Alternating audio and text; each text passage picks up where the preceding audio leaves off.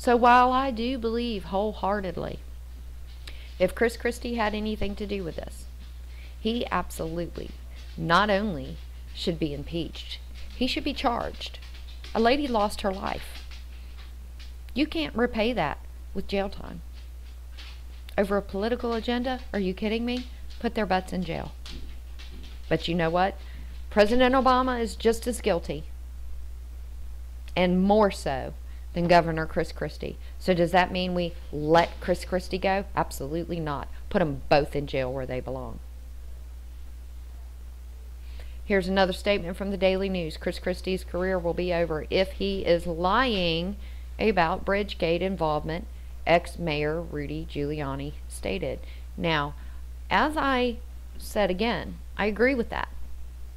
However, I find it absolutely ironic, hypocritical, and disgusting, as it has been proven time and time and time again that the Obama administration and President Obama himself have lied over investigations, Benghazi, Fast and Furious, the IRS scandal. The list goes on and on and on, and no one in the Democratic Party is standing up and calling for his impeachment, and that is absolutely inexcusable.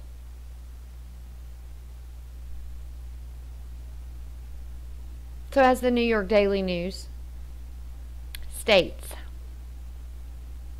the embattled New Jersey Governor Chris Christie can kiss his career and his White House dreams goodbye if he is lying about not being personally involved in the burgeoning Bridgegate scandal.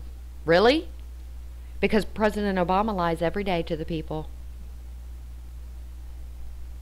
He's got so many scandals that it is insane. He has been proven lying about them time and time again, yet he still sits in the White House. So are we to truly believe that someone who follows the path of the same politicians who are sitting in the White House right now won't get a chance at becoming president of the United States? Could we, the people, have such a hope that we would not have to deal with a leader that doesn't know the truth if it slapped him in the face? When are we going to hold these people accountable for what they do? When are people going to start receiving jail time for their corruption? When are we going to have someone with a good moral standard in our White House? Will we ever see that again?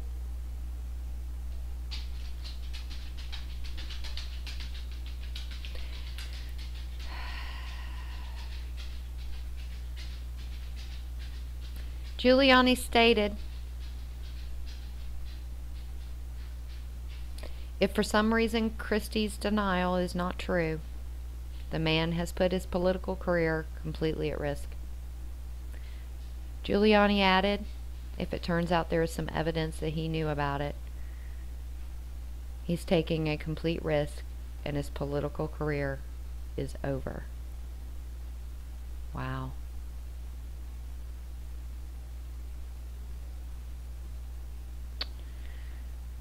I'm going to scroll down here because I really want to point this out again. This is the Assemblyman from New Jersey.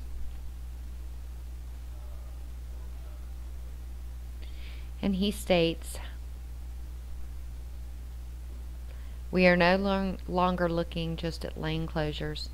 New Jersey State Assemblyman John Wanowski said, we are looking at an abuse of power and an attempt to cover up that abuse of power.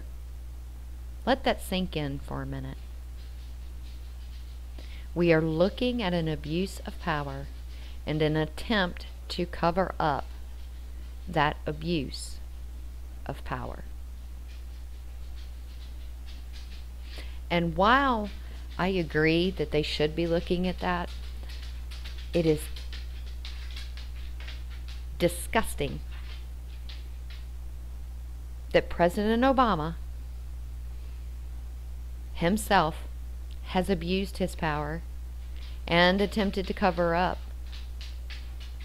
that abuse of power, whether it be with IRS, whether it be with Fast and Furious, whether it be with his executive orders and his illegal means of gun control through the healthcare system, whether it be his, if you like your healthcare, you can keep it, whether it be the NSA spying, all of it, whether it be the different appointments that he has made illegally that is hitting the Supreme Court now. We as a nation need to realize it's not Democrat, it's not Republican, it's not Tea Party. It's American. It is an American issue. It's not black, white, Hispanic, Chinese, purple, pink, or polka dot. It is a humanity issue, a human being issue. And until we stop allowing these political, paid-off pundits to lie, cheat, steal, rob, and everything else they do through their political corruption and their contacts that is attacking every American citizen. Every one of us are being attacked from within, and the only time mainstream media will cover it is when it has Republican covered in the top.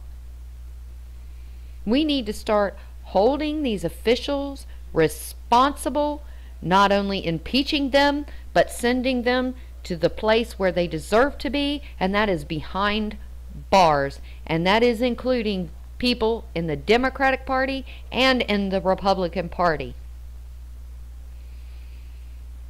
They do not care, and they do not stand for their oath. They do not care for the American people, no matter how much you want to be under that illusion that they do. They don't. Tell me the last time they called your phone to ask you what is it they can do for you. Tell me the last time you saw them out in the street trying to help somebody.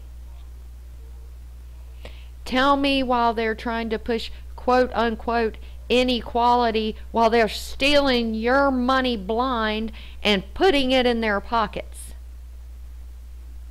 If they're so concerned about inequality, why don't they give up some of their millions and millions of dollars to help those poor people? And I'll tell you why. Because they don't mind stealing from other people, but you can believe they don't want to give their money to help with anything that is worth lifting up humanity.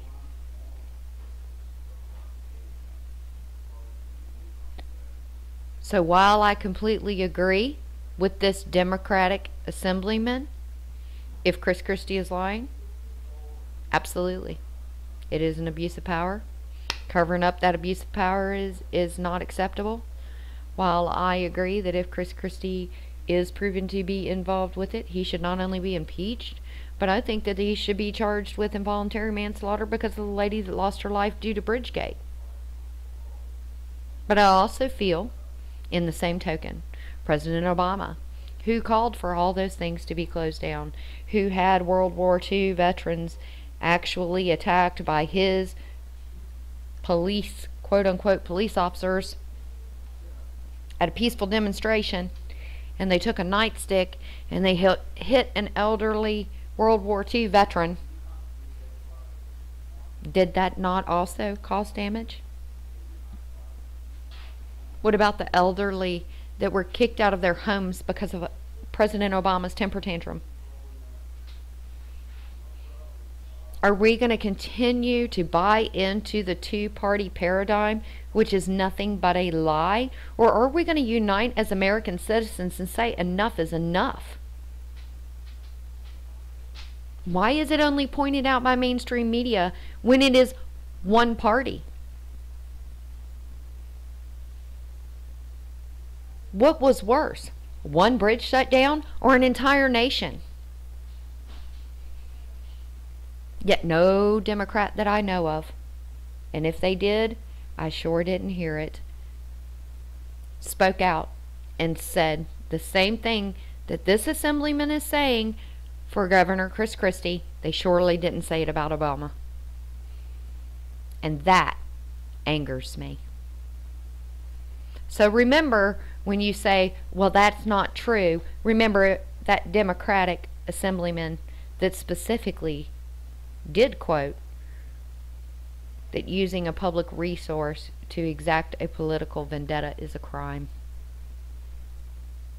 Which is something that we all knew in the first place. But nobody did anything about it.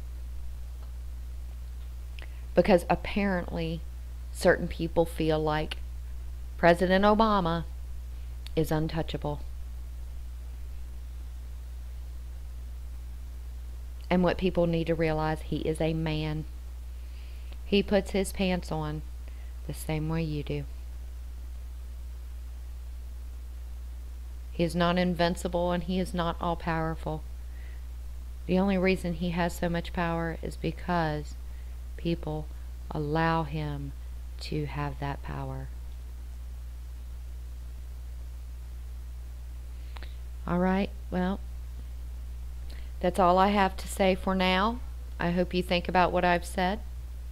If you agree with this video, please thumbs up it, share it,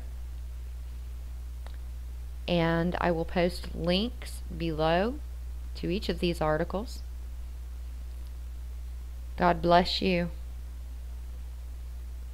and I hope that this brings a reality to not only the hypocrisy and the double standard, but more so, I hope this grips a reality to everybody who is in America and letting them know we all need to stand together. Every one of us. God bless you and good night.